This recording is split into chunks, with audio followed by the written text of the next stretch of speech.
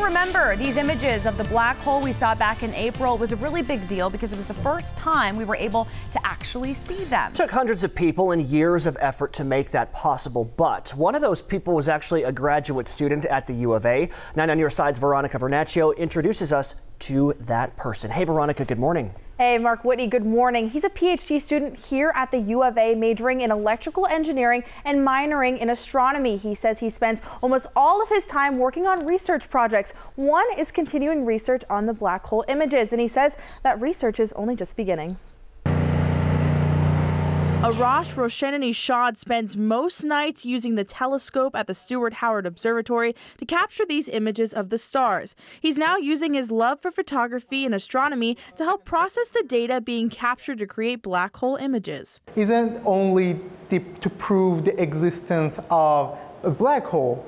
It also means the study of the black hole physics. And that means studying what is surrounding the black hole itself. This is part of the EHT, or the Event Horizon Telescope project. He joined the other hundreds of scientists around the world back in 2017 as an intern. The data used to create these images is in petabytes, which is equal to 1,000 terabytes. To put that in perspective, he says the data used to create one image of the black hole equals the data to create 14,000 selfies.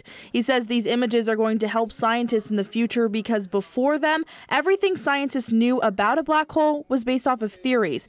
The next steps is processing the data from another black hole they've discovered in our galaxy, Sagittarius. This will be by creating a video. The reason is that M87, the current image, the current black hole, has posed for you to take an image of, to take its image. However, Sagittarius A star is evolving over time. And in order to see the image, we have to capture it moving. The goal is to be able to create videos for all black hole images in the future.